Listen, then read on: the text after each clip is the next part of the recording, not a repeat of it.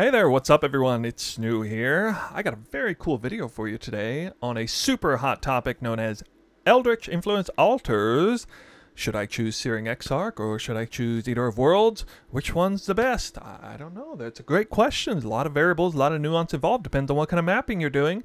And that is what I've been working on this entire past week. Been running hundreds of maps, been logging quite a bit of data, which I'm going to share with you today. And the reason I've been testing all of this is because altars received a major overhaul this past league. One of the biggest changes this league, in my opinion, was done to altars. Altars are my favorite mechanic in the entire game that's been introduced this past year, at least, in 3.17. I thought they were in the best state they'd ever been in, for whether it was for like quick out and go or super high ultra juicing with last league. And I was excited, but also quite nervous with the changes that were coming down the pipe, especially when I got to see the reveal. I knew there'd be a lot of different things I want to test. I knew the community would be, you know, kind of in a state of array until, you know, people started coming forward with data. At this point, I should probably shout out Firegrass, who has come out with some nice data in a recent video. He's been doing a lot of number crunching. However, I personally have taken a more practical approach, actually running hundreds of maps, trying to test out things, get a real good sense on the ground what it's like to farm the altars, which one's better, you know, the Chaos Orb to Divine Orb ratio fluctuations, Exarch Chaos Orb altars versus Eater of World Divine Orb altars that are very elusive, and whether you're juicing or you're not juicing, out can go, whether you're trying to synergize with other different league mechanics. I've been looking at a lot of different things, but I will have you know that my primary focus has been on strategies that feature blasting through maps, trying to get in and out super fast, not worrying too much about spending time on other league mechanics. And this coincides extremely well with those of you who are interested in just doing sanctums and are looking for a way to spend your time in maps where you have to spend some time in maps, and to do it so highly efficiently and still make a fair bit of currency on the side. Or it is going to be useful to those of you who simply just like blasting maps like crazy and without even investing much and essentially self-sustaining the strategies, more or less. And for me, personally, my ultimate goal is to do high-end juicing, and I do have some insights on that as well. I think the insights I'm going to provide more towards the end of the video in kind of a final thoughts fashion. Definitely going to be some very important golden nuggets in there. You can skip to the end of the video if you like. I will definitely call out those important pieces of information. But anyway, let's talk about altars. Here I have an atlas tree right in front of me. When it came to testing, I wanted to get to the bottom of basically three different things based on the kinds of maps I was running and the agenda that I had, blasting through maps basically.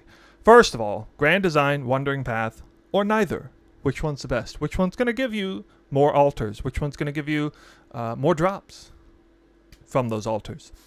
Then I wanted to examine more closely the Divine Orb altar. It's the thing that people are talking about more than anything. Just how rare is it? Well, we have the numbers. They are in the PoE DB. You can check that information yourself on that website. Basically, it's about a 1 in 1,200 chance, a 0.0840% weighting on there, which is roughly about 1 in 1,200, which means you're going to need to see 1,200 altars of either boss or minion in order to get that altar on average. Now, of course, you could get lucky and see it twice in the same map. I don't know. And I'm sure there's somebody out there who has seen that. Shout out to you, if that's you. And there are probably some of you who have seen the Veiled Chaos Orb altar multiple times, but never seen the Divine Orb altar. And those of you who have experienced that are extremely unlucky, because the Veiled Chaos Orb altar is twice as rare as the Divine Orb altar. So, sorry for that. But anyway, I tested to see how many altars I was spawning per map. That was a second really big piece of information I wanted to find, because that's important to know too. If you're trying to farm altars, especially if you're trying to chase the Divine Orb altar, you need to try and get as many altars as you can per map. And then the third thing that I was testing is how many of these currencies are dropping per map on average. Sometimes the altar spawns at the beginning of the map, sometimes spawns at the end of the map, sometimes spawns with basic currency duplicated, sometimes you don't get it. Well, you kind of have to just average things out, and so I did a little bit of that too. So I'm going to show you all of that in this video, but first we're going to start with the topic of Grand Design, Wandering Path, or neither. So I ultimately did settle on Grand Design. I'm going to explain to you guys. I can actually show you in real time why I chose that. So basically with Eldritch minions, for the sake of getting altar rewards, quantity and rarity have absolutely no effect on this. It's all about pack size. That's all that matters really, is pack size, or any sort of other unique ways to spawn monsters. Now, things like delirium orbs and other certain mechanics can influence the way they spawn monsters. In some ways, they may spawn it more. In some ways, they might spawn it less.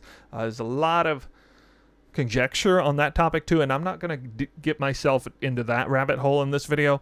But first, what I'm going to do right now is I am going to show you 3 maps. Check it out. These 3 maps are all Mausoleum. Now, the reason I chose Mausoleum is because I don't want to see boss altar maps. But Snoo, can't the Divine Orb altar spawn on boss altar maps? Yes. So, aren't you technically losing some chance to spawn a Divine Orb altar if you're not taking the boss altar option? Yes, that's right.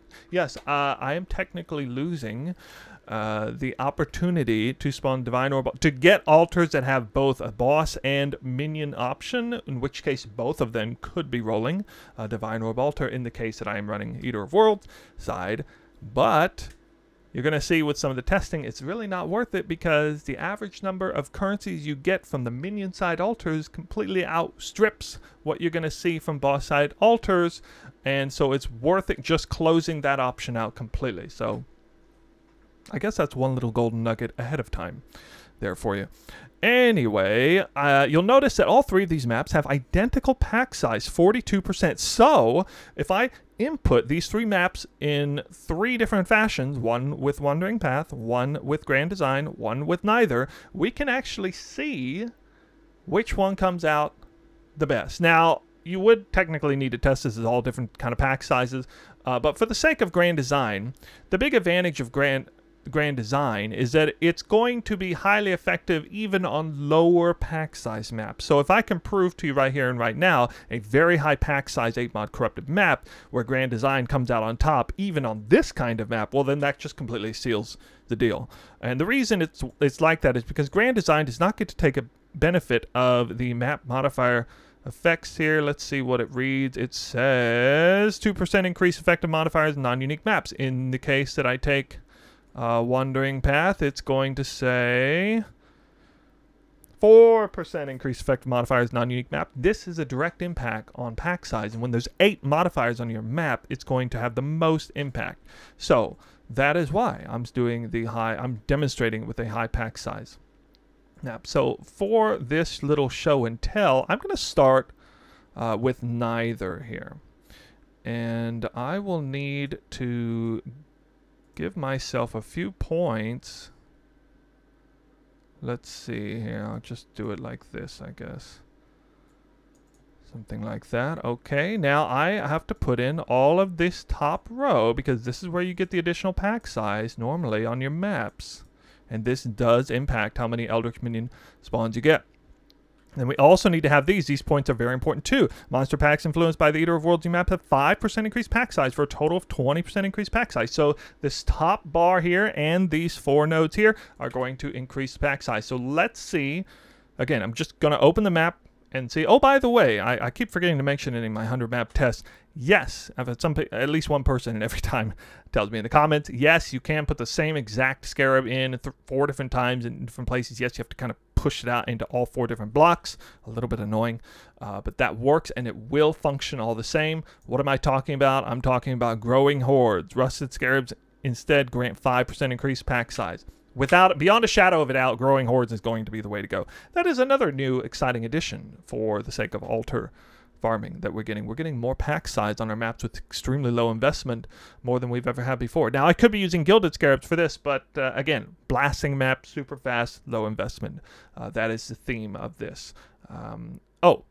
For Grand Design, as well as for neither Grand Design nor Wandering Path, we're going to be running Shaping of the Valleys. So this is another big advantage of both Grand Design and neither, is that you get a bonus 10% pack size when you run Fortune Favors the Brave. So I mean, this is advantage so long as you're not trying to farm other things and wanting to pick other things. So we need to put Fortune Favors the Brave to see the actual proper number. Here we go. This should show us. Now we need to remember what this is, and I need to give myself a bonus 20% on top of what it says.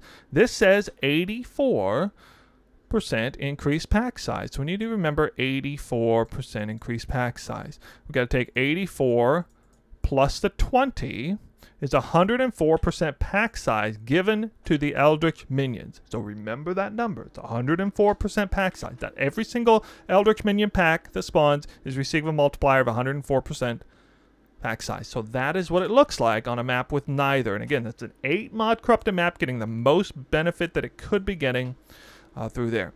Now, next thing I need to check is Wandering Path. So I don't really need to change the tree much to demonstrate this. Once again, we need to have these small nodes, which are now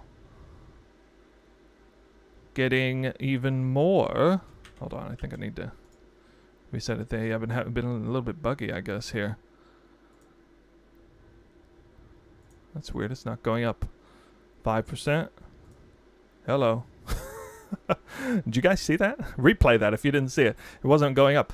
Okay, monster packs influenced by your Eater of Worlds in your maps have 10% increased pack size. Now it's a bonus 40% increase, plus we're going to get 2% more. So you would think, right? You would think that this is just going to be absolutely enormous pack size.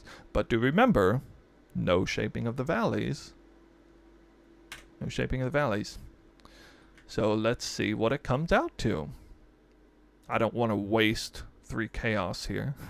Try to save what little currency I have, because I've been doing this kind of testing and not been farming any real amount of currency.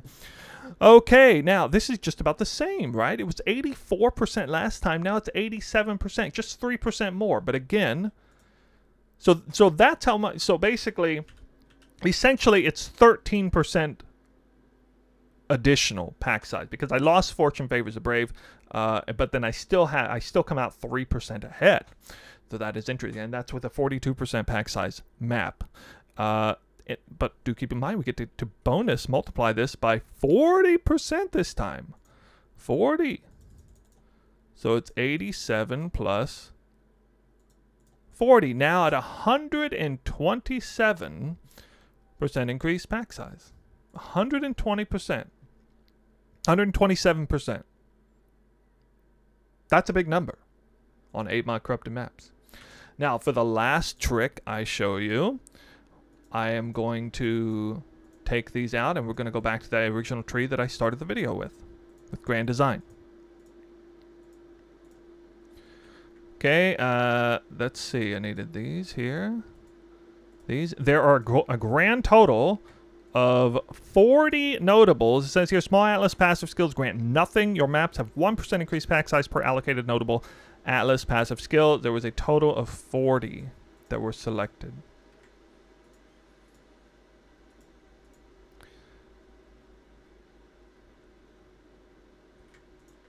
One point.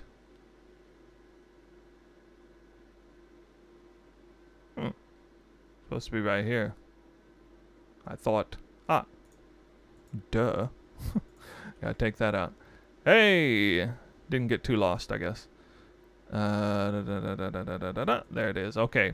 By the way, taking these alpha nodes, I don't care about them. They're just being taken for the increased pack size. And then, so now I'm getting 20% from growing hordes and 40% from the notables. So we're just automatically starting off with a bonus 60%. Oh yeah, and 10% again from Shaping of the Valley.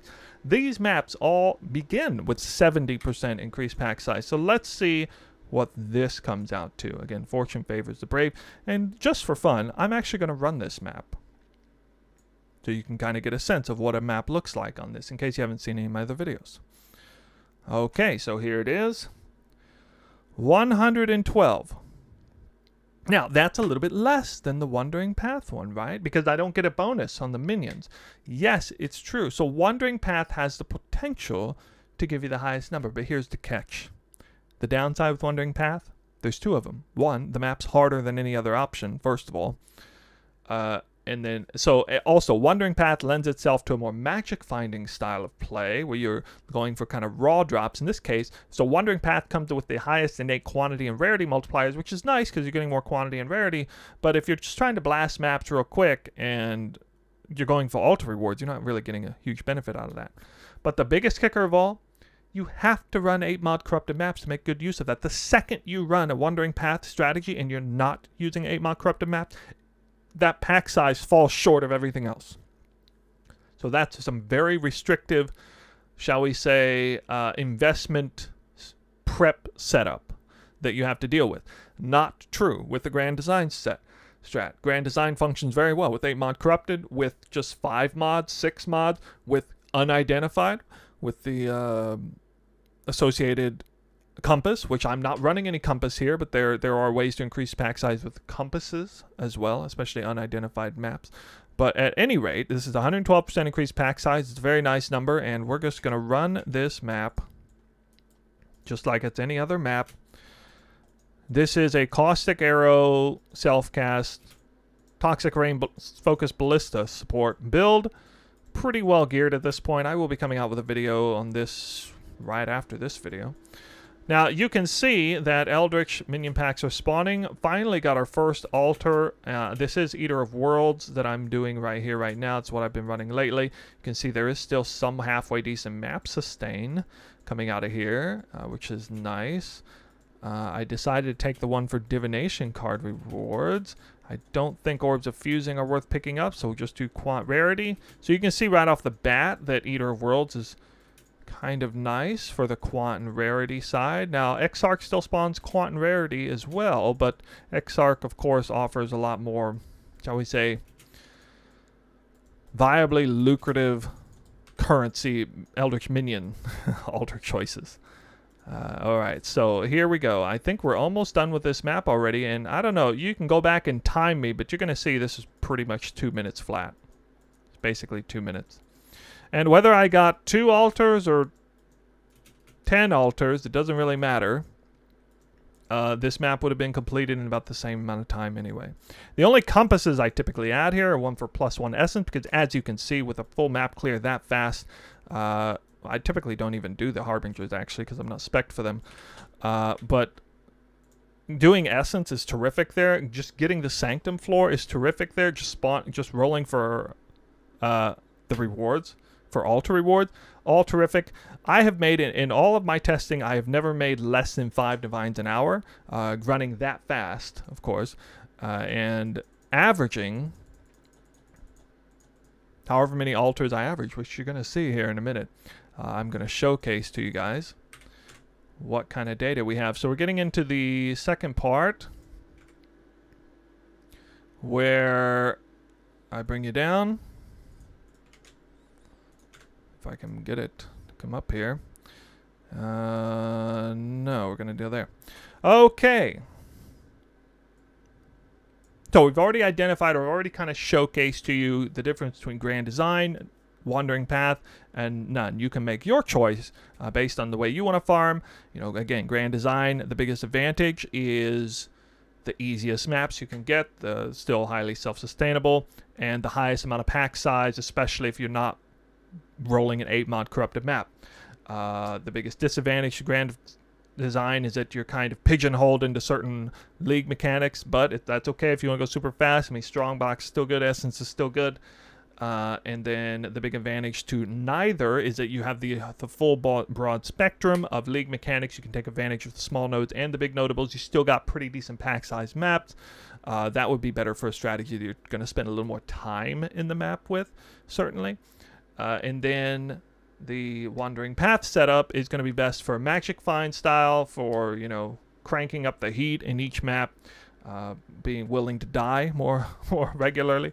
I mean, I'll tell you right here, I'm level 98, and I'm about to solo level my way to 99. I mean, that's because of Grand Design and how easy that is to do those maps and blast through them in solo level, even at such a high level. So yeah, that is the story on Grand Design, Wandering Path, or either. Now, I have, much to everybody's desire, actually came up with a spreadsheet, although it's not on my 100 maps farming session. This is for some of the testing I did. So I got to give you a little bit of background on the testing. I spent a great deal of time testing whether I wanted to do Grand Design, Wandering Path, or neither. I almost settled on the Wandering Path, but then it kind of occurred to me this is just kind of stupid how you pigeonholed into doing 8 mod corrupted maps. How are you going to get your hands on nothing but 8 mod corrupted maps when you can't really self-sustain the maps? Yes, Wandering Path is good, better for self-sustaining maps, but it's not. It never dropped me more than 2 maps per map. So I mean, to force 8 mod corrupted maps in every single one, it's going to take quite a toll on the time and/or the investment. Whereas the Grand Design strategy did not, came out pretty much the same anyway, so that's how I settled with Grand Design. I did hundreds of maps actually before I even started formally testing this stuff. Now I decided to run 200 maps in a formal test. Yeah, I know that's not a super high sample size, but I'm getting a little bit tired of running these Grand Design all in out and go strategies. As fun as they are, I don't like doing them all the time. But so I'm coming to you with the data today. I think it's enough data. We can kind of get some good information on it. You'll see here that I have ran a whole bunch of maps. It goes all the way down to 200. 200 maps are there. Divine orbs. Oh, altars. How many altars I average each map. You'll notice this number is actually not all that high on average. I was a little bit misled. I got to thinking that that I was going to be averaging 5 to 6 altars per map. It's actually a little bit lower than that. So that should be a little bit insightful for you. Yes, when you juice up maps harder, it does seem to add altars, in my opinion, beyond just pack size in some ways. But anyway, the numbers are what they are. Divine Orb altars, I did get 1 in this entire full test of 200 maps. There's Exalted Orb altars. I didn't get any of those. I think Blessed Orbs, Regal Orbs, Veil Chaos, Grand Eldritch, Icers. Now, why have I selected all of these? Well, it's because all 6 of these options are quite rare raw drops in maps, especially maps like this that don't have a ton of league mechanics and pack size, or rather quantity multipliers on them. So, whenever I got an altar that was designated for dropping one of these, I decided to log how many dropped, because it could give me essentially a replicated image of how many divine orbs I would get on average. So I can just count it for any one of these, really. Yes, there's probably some rare cases where, you know, for example, I get a Regal Orb altar and a raw Regal Orb dropped, and I'll never know it, right? But in most cases, I think it's going to hold pretty true. So you can see here on map number 3, I got a Grand Eldritch Iker altar, and it dropped me a total of 18 in that map. So I averaged the grand total of them. You see the numbers are playing out here. We'll kind of scroll down here slowly. You see on a Blessed Orb map on 31, I got Blessed Orb altar. Evidently towards the end of the map, only got 4. You can see here, there's... oh, that is a Divine Orb altar that hit on map number 48. Only got 6. It came towards the end of the map. Here's another one. I think Blessed Orbs again. Grand Eldritch Ikers over here. Blessed Orbs again. 22. That one was pretty big. A Blessed Orb. By the way, Blessed Orb is 8 times more common than Divine Orbs. Regal Orb altar, 6 times more common. Exalt and Divine Orb are identical. And Grand Eldritch Iker is also pretty rare, but I can't remember the exact weighting on it. Okay, so you can see there's 11, 6, 13, 6, 8. Getting some sample sizes, right? We're getting to see how many of whatever individual currency is dropping when the designated altar comes. Sometimes you get a big roll on it or not. This is all Eater of World side, by the way. All Eater of World. Again, this is kind of to get to the bottom of the Divine Orb altar information. All right, so again, you can kind of take screenshots or whatever you want to see how this all works out. In the end, there was a grand total of 729 altars spawned in 200 maps. You'll see that that's not 120. I need 120 to get the average. So, one huge piece of information I got here, doing a little bit of math. In order to get 1,200 altars, I needed to do 330 maps. That's a higher number than I expected. I think a lot of people are running around with this idea that it's only going to take 200. Now, maybe my testing wasn't as good as I thought it was, but again, I did a whole lot of testing, and I was surprised that my average number of altars per map is only 3.65. Yeah, I mean, some maps spawn 0. And it's not supposed to be that, you know, Mausoleum has fewer packs or whatever. Apparently, they're all supposed to be normalized now. But it would seem that we're not talking in the realm of 5 or 6. We're talking in the realm of 3 to 4. And that changes the math a little bit. It looks like the average number of currencies that dropped for Divines was 6 for, I think this was, okay, that was Exalt. And this is Veiled Chaos Orb. This is Regals, I think, 11, Blessed's 10, Grand Eldritch, Icarus 10. So the average number is just over 10.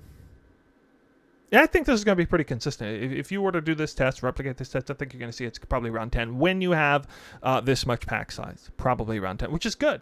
And this is the big reason why I don't want to see boss altars. This is why I chose Mausoleum that does not spawn boss altars, just like Jungle Valley last league did not spawn boss altars. Let's say, you know, I want to give myself the opportunity to spawn boss altars or minion altars. How many divine orbs can the boss drop? I think the maximum, absolute maximum, if the stars align, is 8. Well, that's still a lot less than the divine orb minion altar option on average. The highest number I've heard anybody say from one of my community members was 39. They got 39 raw divine orbs. You're sure as hell never going to see that chasing boss altars. So this is why I think it's important to still rush the boss. This is especially true if you're doing Eater of Worlds side and you're getting any kind of value out of the quantity, rarity, or duplication altars. There is also basic currency duplicated, which definitely would be, you'd be losing the opportunity to see that altar if you also have boss altars in play. All right. So average number of altars per map to figure out how many maps I need to run. That is sort of the second big piece of information I was looking for. And then the third big piece of information I was looking for is this number here, the average number of currencies. Because this was going to help me figure out really if it was prudent to boss rush or run a map that doesn't have the boss, because that's important information. You know, if that's kind of a good way to go. And this kind of holds true also for Searing, or for Searing Exarch as well. Because whether you're talking about Chaos Orbs, Orbs of Unmaking, Awaken Orbs, you know, the Searing Exarch higher level currencies, would you rather have 10 or like 3 or 4 off the boss? You'd probably rather have 10 on average that you're going to see on a strategy. Again, with a strategy like this. So that's basically it, guys. That is the data that I have here. And again, this spreadsheet was designed specifically to get down to the bottom of Divine Orb hunting. Is it worth it? I'm not going to sit here and say it is worth it or not, but I will tell you this. When I do all the math, when it's all said and done, at a price point of 235 Chaos to 1 Divine, which is where it's at currently, yeah, it's been fluctuating like crazy. I don't know where it's going to be next week. But at that price point, I'm effectively earning a little over 7 Chaos per map. That's how much value I'm getting out of Divine Orb Altar. So, not all that crazy impressive. It's not bad. 7 Chaos per map that I'm getting on average from that altar that's so rare it only spawns once every 330 maps. But anyway, I leave it to you to figure out whether you think that's worth it for you or not. Okay. So let's explore that a little bit more as far as Searing Exarch versus Eater of Worlds, kind of final thoughts of this video. Don't want to talk about some extra golden nuggets. This is the part you came here for, maybe. So one thing that I really don't hear people talk about much, that really needs to be said, super important, is in the context of magic finding. It's obvious, super obvious, which one you should choose if you're doing any kind of magic finding related content whatsoever. That could be anything ranging from quantity on gear, rarity on gear, reliquary scarab use or not, enraged strongbox sextant use, divination card farming or not, any sort of farming uniques, farming conversion loot, if you're still into that, which obviously got nerfed a bit but still exists. If you're doing any of that, Eater of Worlds, you should be running Eater of Worlds. There's absolutely no question about it. The main reason you should be running Eater of Worlds, 2 reasons. One, the quantity and rarity altar has had its weighting massively buffed. You are going to get more quantity and rarity in an absolute sense like the total grand total number. You're going to get more of that from the Eater of World, because the Eater of World upside buffs whatever spawns. Only one upside spawns, and it buffs it by 50% sometimes. Or 100%. 50% of the time. I can't remember exactly. Whereas the Searing Exarch gives you 2 upsides. Neither of them are especially buffed. The quantity rarity multiplier, player-based multiplier, is so common. It shows up so often that you're better off seeing it only one time and giving it the opportunity to be enhanced from that. That's one major reason. The other major reason is you don't want to have to choose between, say, Eldritch minions drop Chaos Orbs, or you get Divination card duplication while you're Divination card farming, right? You don't want to have to make that choice. That's not a fun choice. You want to take both of those. But you definitely would rather choose, or let's say it was quantity and rarity altar. Let's just say it was quantity, rarity, or Chaos Orbs. You still don't want to have to make that choice, because both of those are good. Both of those are very useful for the farm you're doing, if you're magic finding. However, let's take one of the best Eater of World altar options for minions. Orbs, Scouring Orbs. Scouring Orbs is one of the best, one of the most lucrative options. Still not very good. You don't mind that choice, do you? You like that choice. Quantity, rarity versus Scouring Orbs. Okay, that's easy. Quantity and rarity every time if you're magic finding. No question. Also, here's another pretty easy choice. Exalted Orbs versus quantity and rarity. Oh, well, yeah, I'm pretty sure I'm going to take Exalted Orbs. They're worth like 20 chaos apiece. Yeah, I think that's probably worth more than quantity, rarity, altar. Duh. Altar. Duh. Of course you're going to choose that. Divine Orbs. Hello.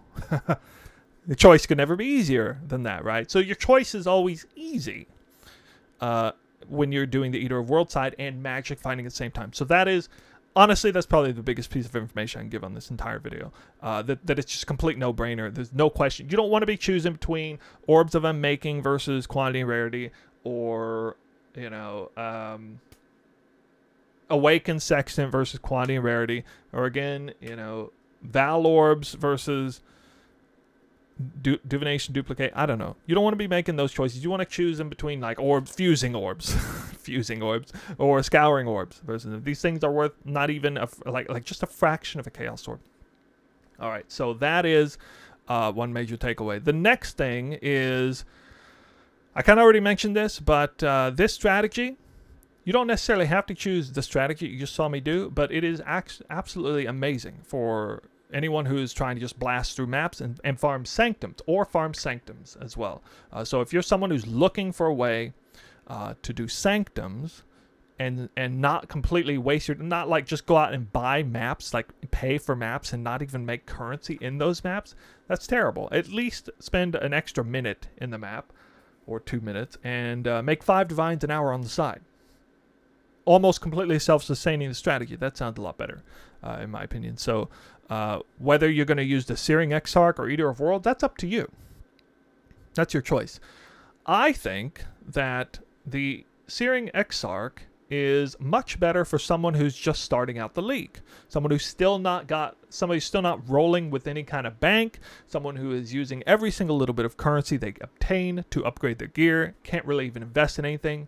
Thankfully, this is basically self-sustainable strategy.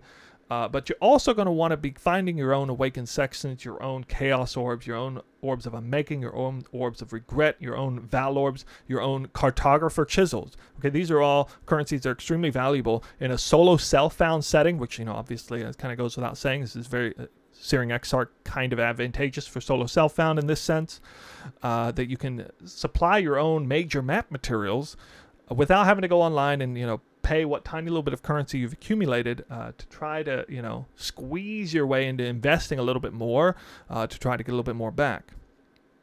However, at a certain point, if you're like me, you're going to start floating a lot of currency. You're going to start getting to a point where your loot filter is getting much stricter. It's beginning to get so strict, you're not looking at Cartographer Chisels. You don't want to see those on your loot filter, or Orbs of Fusing for that matter, or Orbs of Scouring. You don't want to see even Orbs of Regret.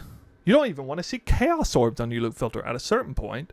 And when that point comes, well, then it's a no-brainer. Of course, you should just go with Eater of Worlds, because you don't care about any of the Eldritch Minion options except for things that are worth multiple chaos orbs per click, which would be exalted orbs, veiled chaos orbs, or divine orbs, of course. There's also divination rewards on there that I didn't really talk about. People have talked a lot about the Searing Exarch rewards. I myself got a Fiend card off of one of the divination card Searing Exarch rewards. I've heard them described as the more jackpot-oriented divination card side.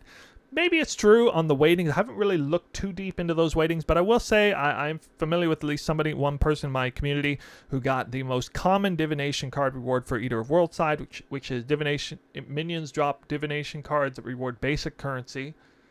And they got an unrequited love from it. That's what he said. He said unrequited love. He showed the screenshot. He said this came from a basic currency divination card altar. That's a huge find. That is absolutely qualifies for a jackpot. So that happens, which I assume means also House of Mirrors can drop from there. But again, the weighting is enormous for like Reign of Chaos and other things. So the jackpot's harder to hit. So maybe Searing Exarch's a little bit better, a little bit smarter jackpot, perhaps. Eater of Worlds still has a ton of huge options, too. I just did 100 maps on Eater of Worlds. I got Desecrated Virtue. I got Enlightened card. There's a whole bunch of different things. I assume the Cheater can drop on that side. There's a lot of Divination card drops quality gems or leveled gems and things like that. So there are definitely some major jackpot hits. But yeah, I don't have a whole lot to say about the Divination card there. All right, so that's it. I think that's it for the video. Wow, I actually basically did that in one take. I'm surprised I got through that. Hopefully I didn't forget anything. I want to hear your guys' thoughts on all of this. Is there anything you think that maybe I should have done differently to be fair, at least wouldn't have required an umpteen more hours of testing? Because I don't want to keep doing this. I want to get back to doing some more lucrative farming, which will require some more videos, I guess, in the near future. But first, I'm going to be coming out talking about my Caustic Arrow character that is surprised me in every way. We're talking about a build that I didn't even plan to make. You know the build's good whenever yours truly didn't even want to play the build and is playing it because it's too damn good. So look forward to that. That's coming really soon. In the meantime, I will catch you guys around later. Hopefully you're all having a great holiday season. Hope you got some time off like me. Hopefully you're able to watch some videos and play the game a little bit yourself. I'll see you guys in game. All right. In the meantime, take care. Have a good night. Have a good week. See you in the next video.